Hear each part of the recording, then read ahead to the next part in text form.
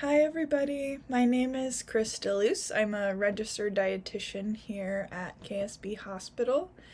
As always, I like to thank KSB Community and Wellness for hosting these educational topics. This month's nutrition topics is a part 2 of the sports nutrition presentation that I gave in July. So this is the second part to that, where we will be talking about why nutrition matters, so kind of overviewing that again as we had discussed previously. We will talk about recovery nutrition, hydration to help support recovery, and then also just kind of point out any signs of poor recovery. So kind of red flags to look out for in your body as signs that we may be missing something kind of on the nutrition and hydration side of things. So again, starting with why nutrition matters. So nutrition is very important to just meet overall nutrition needs. Our body's main energy source is food. So we need calories, energy, food coming in to help support our body and for it to function normally. So when it comes to a sports nutrition setting, we are going to have increased needs when we have increased physical activity. So we want to make sure that we're eating to support those needs. We want to, again, support that activity load. Again, as we are training more, activity load's higher, energy needs are higher. We want to support recovery. Body needs calories, energy coming in to help with muscle repair, muscle building, and also store some of that energy in our muscles for next time. We want to prevent dehydration, so we want to make sure we're on top of fluid needs for day-to-day, but also for sport-specific, so that we prevent any of the symptoms of dehydration. Fueling can also be used to help support or improve performance overall. So, right, similar to a car, we need gas in the car to help it run smoothly. So again, with sports, we need food or energy in our tank so that we can continue to move well and perform at the level that we want to. We also want to prevent injury overall. So if we are in a place where we're not eating enough, we're not resting enough, we're not recovering well, that's going to put us at increased risk for injury, and that's going to negatively impact our ability to engage in some of these sports or activities that we really want to. So some big ones for recovery nutrition. Kind of timing of intake. So we really want to make sure we're eating within 60 minutes of activity. This is our most kind of efficient time window for recovery, and that 60-minute window is predominantly coming from carbohydrates. So that muscle protein synthesis or muscle building process happens over 24 hours. So eating protein within activity isn't quite as critical as it is with eating consistently over 24 hours. But the carbohydrates is actually that 60-minute window where our body is most efficient in kind of processing or using some of those carbohydrates and storing it in our muscles for next time.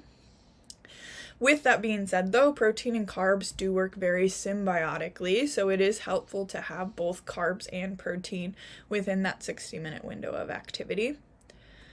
And then the 3 big R's of recovery would be something I would want you to remember or think about after activity.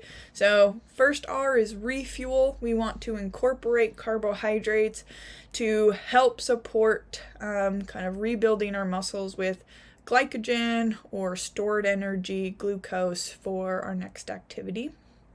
We want to repair, so we want to incorporate some kind of protein-rich food to help support that muscle protein synthesis system. We want to rehydrate, so we want to incorporate fluids and probably some kind of electrolyte to help replenish all of the fluids that were lost during activity, during kind of sweating and respiration. For hydration specific, so We want to drink about 16 to 24 ounces of fluid for every 60 minutes of activity. So if we went and played pickleball for 2 hours, we would want to have somewhere around 32 to 48 ounces of fluid, so we would just double that.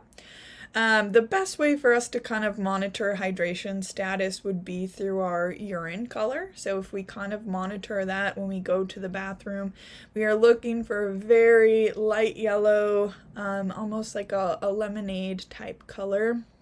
If we are noticing either extreme, so very dark urine would be an indication we need more fluids. If we are noticing clear urine all of the time, that could be an indication that we're either overhydrating, we're having too many fluids, or we're not getting enough electrolytes.